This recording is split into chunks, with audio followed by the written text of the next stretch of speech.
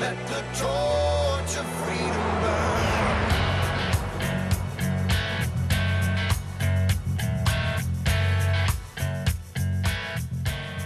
Welcome to the intersection of faith and the culture. It's WallBuilders Live. We're talking about the hot topics of the day from a biblical, historical, and constitutional perspective.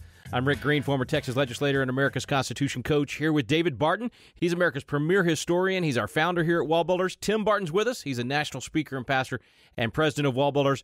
And guys, later in the program, we'll have Erwin Lutzer with us. He's a pastor with a new book out called We Will Not Be Silenced. I love the title, We Will Not Be Silenced. Everything we talk about here at WallBuilders Live, though, we drive it back to that biblical, historical, and constitutional perspective. You can get that perspective on virtually every issue if you go to wallbuilderslive.com and click in the archive section. You can look at all the different programs and guests we've had on, Foundations of Freedom Thursday programs, Good News Friday programs. There's a ton of information there. Check it out at wallbuilderslive.com. All right, guys, there's a lot of folks that have been silenced, frankly, a lot of the church that has been willing to be quiet in order to not offend or whatever other reason to not speak truth. And so we need to be courageous, not be cowards, and actually speak up. David, you do a whole talk on this in the biblical citizenship class where you specifically talk about how important truth is, but you got to have the courage to speak that truth. Yeah, and that's why I really like the title of this book, because it's a declaration of intent. And you have to start by saying, I hope I can be strong. I hope I can. You can't do that. You have to say, I'm going to stand up. I'm going to be strong. I am not going to be silenced. You're not going to cancel me. And you have to make those type of determinations. This is part of a game plan. In sports, you have game plans. Here's what we'll do if this happens, etc. And this is making a game plan. You have to determine in yourself, in your heart, in your backbone, that I am not going to be silenced. I have things to say, and I'm going to say them. Yeah, and one of the things, too, as he goes to this book, there's several significant topics that are very relevant to where we are in culture. And one of the things that certainly, as Christians so often, we're looking for the answer, saying, okay, how do we address this topic? What do we say about this? And so I really appreciate the fact, too, that he outlines in this book several different topics, responses to things that are happening in culture around us. And this is one of the things that I think is also important as we look even in the Bible and Chronicles when it talks about the sons of Issachar. And it says that from the tribe of Issachar, there were 200 men. They were leaders of the tribe. They understood the signs of the time, and they knew the best course for Israel to take. One of the things that's significant as it identifies leaders is two things that these leaders had. They had an understanding of the culture in which they lived, but they also knew the appropriate response to the issues they were facing. And as Christians, we definitely want to make sure that we are informed of what the issue is, and then we want to make sure we have the right response. And I really appreciate that Pastor Lutzer made an attempt in this book to say, let's try to give Christians the right response to all these problems. So he identifies the problems, but then he also offers solutions, which of course is probably the more important thing than just identifying the problem is how do we solve this problem? What is the solution? And I think that's certainly something as Christians we ought to be focusing on, is saying, okay, so what is the answer to this question? Obviously, guys, it's what we try to do here at WallBuilders. It's the reason that we spend time every day on radio identifying oftentimes what is the issue, but then obviously looking and saying, okay, so from a historic, from a constitutional, from a biblical standpoint, what is the right response? And again, that's why I'm grateful for what he worked to do in this book, trying to give Christians the right response for those cultural issues. Erwin Lutzer was the pastor of a really famous church for a number of years. I think he was 36 years at Moody Church, and that's one of the more famous churches in the nation. Goes back to the Second Great Awakening and the turn of the century revivals with D.L. Moody. There's Moody Bible College, etc. So very famous institution, very significant part of America's history in the 1800s, early 1900s. So Erwin Lutzer has had a lot of experience over those 36 years with dealing with a lot of issues, and be a good voice to help us understand just how to address the issues today. Erwin Lutzer, our special guest today. Stay with us. Tim had a chance to interview him at the National Religious Broadcasters Convention, a huge gathering in Dallas of religious broadcasters from across the country, folks that are in all kinds of Christian media. And so Tim had a chance to catch up with Pastor Lutzer in person and get this interview. Here we go to NRB after the break. Stay with us. You're listening to WallBuilders Live.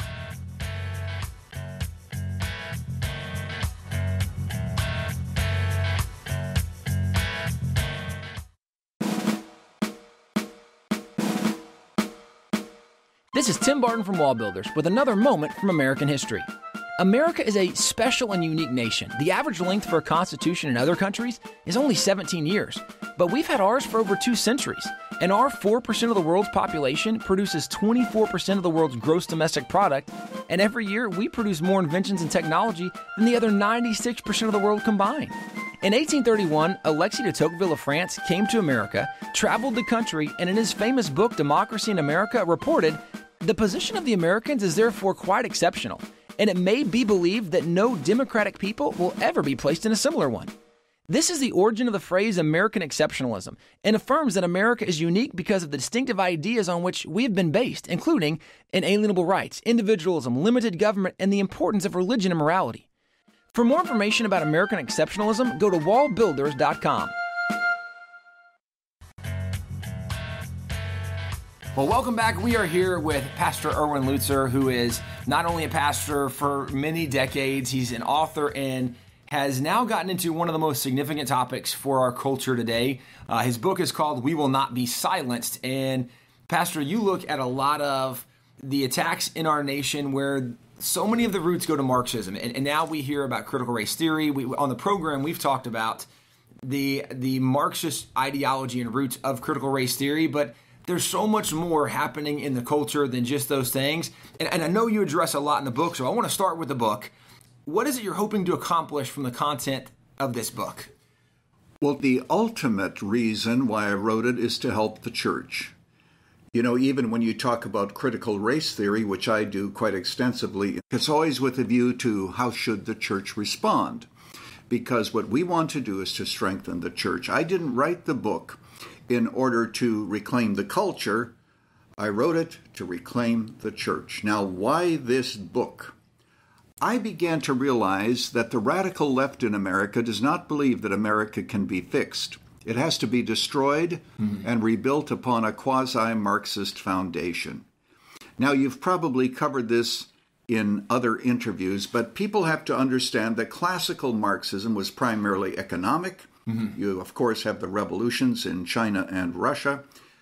Cultural Marxism says we can achieve the same goals if we capture the law, if we capture education, the media, vote for the right people. It can be brought in incrementally.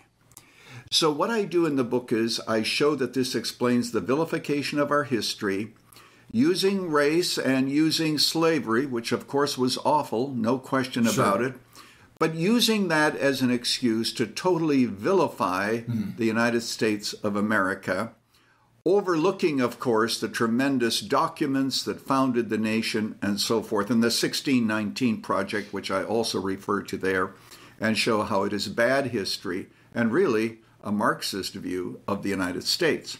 What I do is I not only apply it to the vilification of our history. By the way, Schlesinger, who was a confidant of President Kennedy, said that history is to a nation what memory is to a person.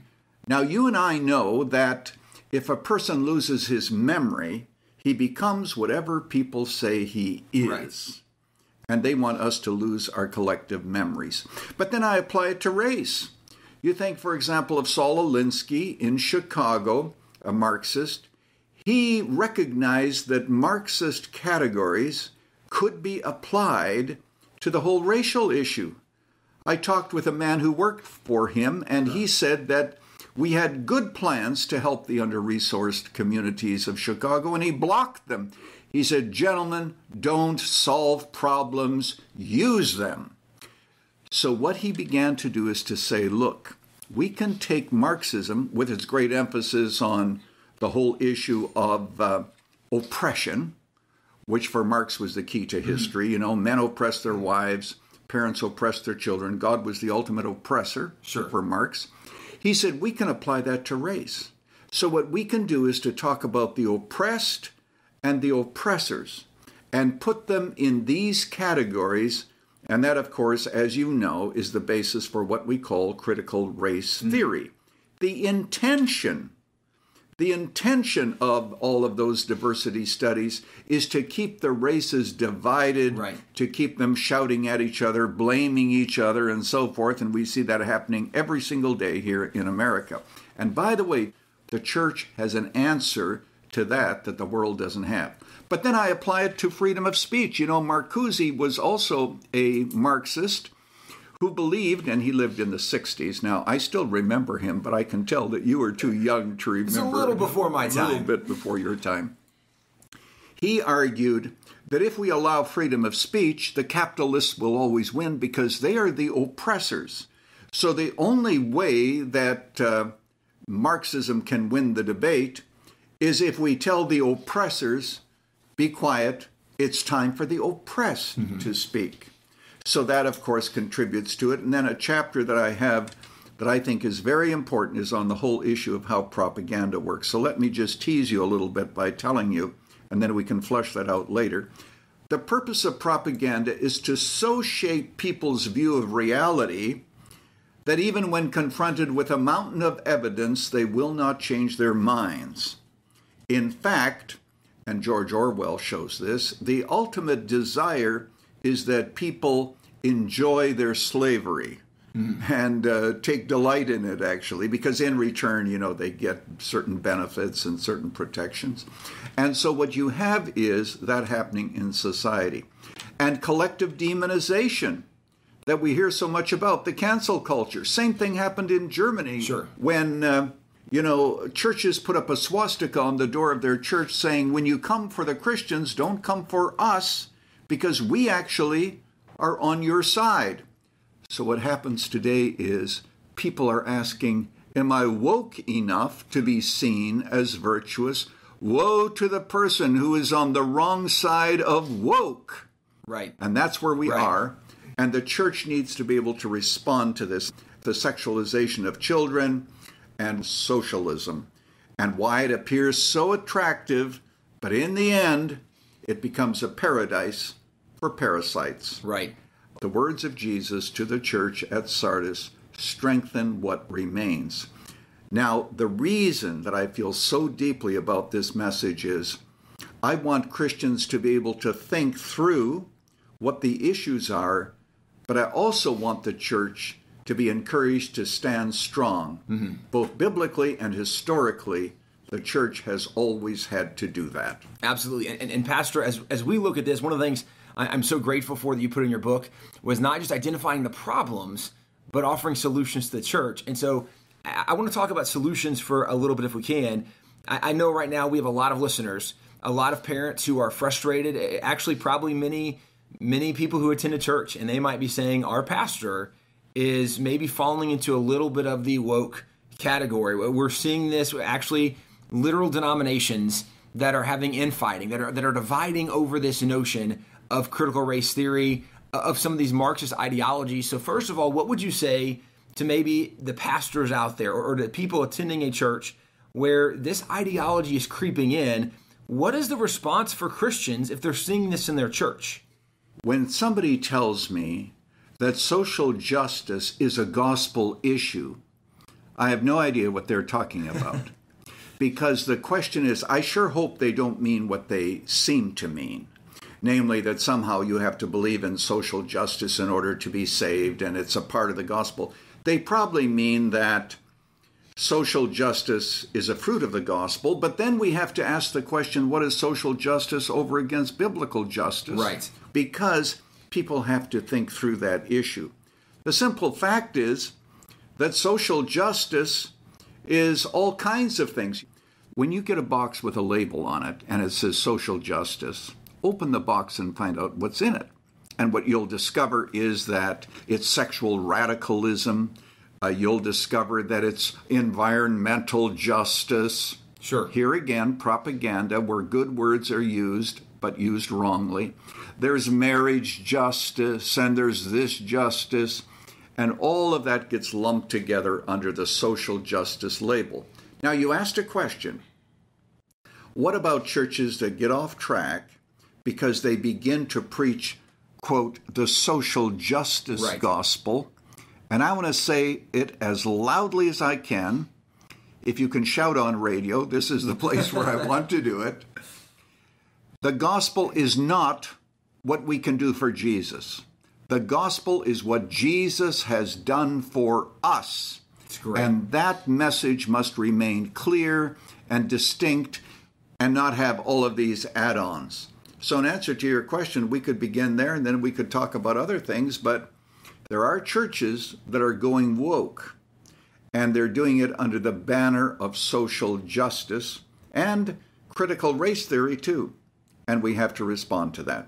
So this is something that clearly, and we've talked about many of these issues and topics in the program before, is there, as Christians, we want to make sure that we are being guided by the truth of God's word. And so as you're pointing out, if you just judge the fruit of the social justice movement, if a Christian's promoting that fruit, that's not a tree that's bearing good fruit. Those are not ideals that line up with what the Bible teaches us to be the truth of the way God created the world, of the way the world functions. And so as Christians, we want to be on guard against that. But now we know, we get emails from listeners periodically that say, okay, my pastor maybe is starting to promote and teach some of this stuff. And they're saying it because in this new notion of we want to love everybody, it means we should accept immorality and accept sin and embrace debauchery. If people are in a church that maybe is going a wrong direction, one of the things that we've encouraged is maybe talk to your pastor. That we would recommend not just getting up and leaving right away, because if you can help redirect the pastor to truth, then maybe it can change the congregation going forward. But obviously, there's different scenarios. So what would maybe some of your thoughts be for people if they are in a church that they're seeing it's starting to go woke a little bit? And of course, one of the answers might be really good option is to get the book We Will Not Be Silenced. I love that idea, actually. I didn't write it for pastors only, obviously. It's written for the common person.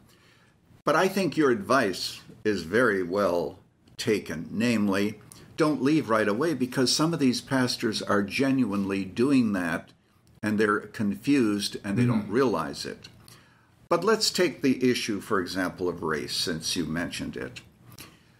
Critical race theory continues to tear apart what Jesus died to bring together. Right.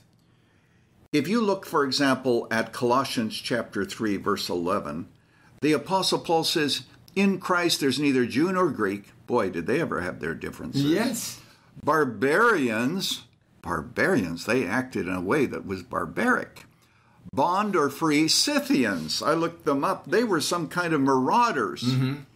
I attended a conference where a young black pastor gave a lecture on why is it so difficult to talk about race. It was very helpful.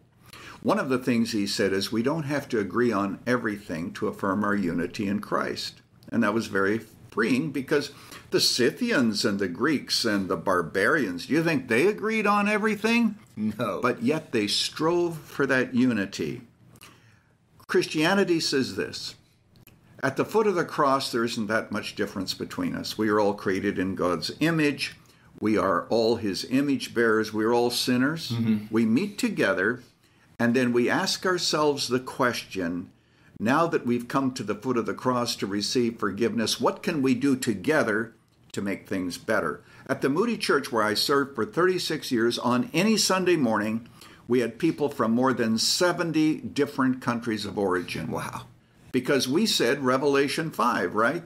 The people from every tongue and people and nation. But we didn't spend our time blaming one another or focusing on all of our differences, though the differences were there. We focused on our unity in Christ and asked, what can we do together as a church? In other words, to put it in a single sentence, Christianity says, we do not have a skin problem, we have a sin problem. Absolutely. And that's the answer to critical race theory that keeps tearing apart that which Jesus died to bring together. And I love the Apostle Paul's conclusion that we are all one in Christ. Where we find the unity is in the common bond we have in a common Savior, the one that we look to Jesus as the author, the finisher, the completer of our faith. Pastor, it's such a great word, and literally I feel like we could talk for days about some of the content of your book, and we probably need to have you back on to talk more about some of the content of your book. But I know right now there's people listening saying, okay, I want to know more. You were a pastor for literally decades. If they want to learn more about some of the things you've taught, if they want to be maybe mentored and discipled by some of your teachings, where's the best place to go to get the book and to get more of your resources? First of all, with regard to the book, they can get it wherever books are sold, even Amazon. You know, there are those who say, oh, don't mention Amazon, but people go to Amazon. They can go to christianbook.com, christianbook.com. If they want to know more about my sermons, which are online, my blogs, and all those things, they can go to moodymedia.org. moodymedia.org, and that will bring up all this information. And remember this, it's my heart to help the church. We will not be silenced. It's wonderful. Okay, everybody, you need to check it out. The book is We Will Not Be Silenced. Check it out. Also, Pastor, I'm sure people are going to be looking for your sermons and more of your teachings, but thank you so much for being with us today. Look forward to having you back on in the future. Thank you so much. Appreciate it. And we'll be back in just a minute with David Barton and Rick Green.